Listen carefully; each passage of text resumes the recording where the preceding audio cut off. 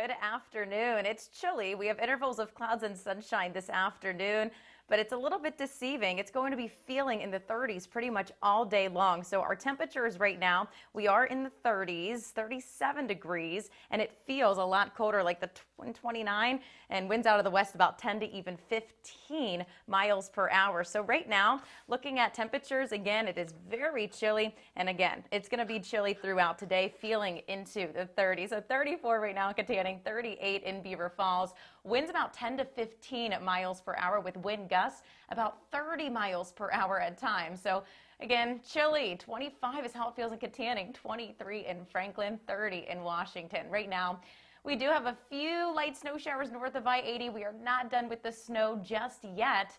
Hour by hour, by tomorrow morning, it's going to be another chilly start. By 9 o'clock in the morning, we'll have some snow showers. Then that's going to be mixing in with some rain. Now, it's not going to be much in terms of accumulation. Let's time it out for you in Futurecast.